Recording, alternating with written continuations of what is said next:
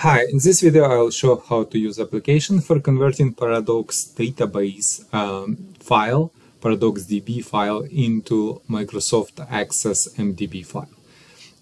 You can see on my computer I have a Paradox DB file, and I don't have Paradox installed on this computer, and it's not required to have it installed. However, I have a Paradox DB viewer. It's a free app. I will leave link on this app into the description. It's showing what is inside a Paradox DB file.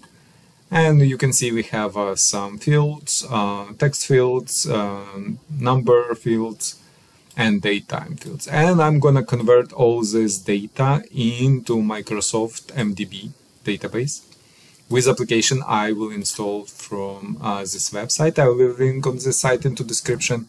To find application, I will click on search and type Paradox to Access.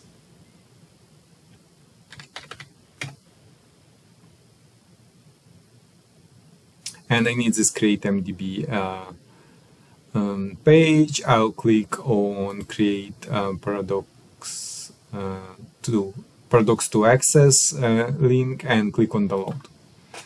And wait until archive will be downloaded on my computer. I will be recording more videos on application like this, and so if you're interested on Paradox converters and on Microsoft Access converters, so if you're interested, please consider subscribing to my channel and hit that bell button so you will know about new apps coming out.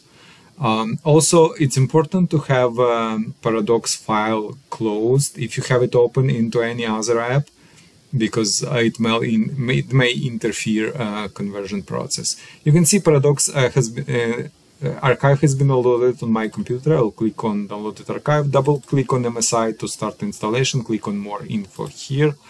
I'm getting the screen from Windows because I'm not a registered publisher with Microsoft. You can see publisher unknown.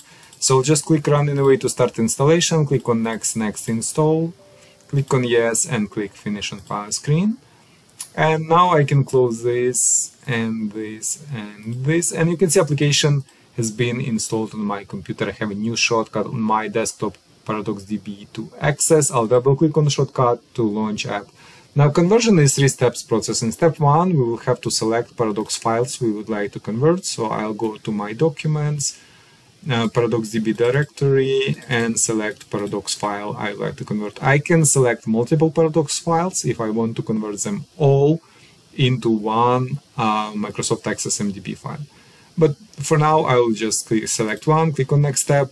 Here I can select Create New Mdb file or select Existing Mdb file. If I select Existing, this Paradox table will be added into existing Mdb database, but you have to be careful, make sure that the table is not existing to existing Mdb database, and so on. So I'll create new Mdb, click on Next, and on final step I'll just click Run to start. And you can see it's reading record from Paradox database, and now it's ready to save it to Mdb and asking me for name and location. This name and location is okay, just click Save. And you can see file has been saved. Let's go and open this file. Again, I don't have Access, Microsoft Access on this computer, and it's not required to have Access or Office installed on this computer to do the conversion. But I have a Mdb viewer. I will leave a link on this viewer too, and you can see Mdb database has one table with all data converted in here. So yeah, basically that's it. We converted Paradox to Access database. If you have any questions, please leave them in comments below.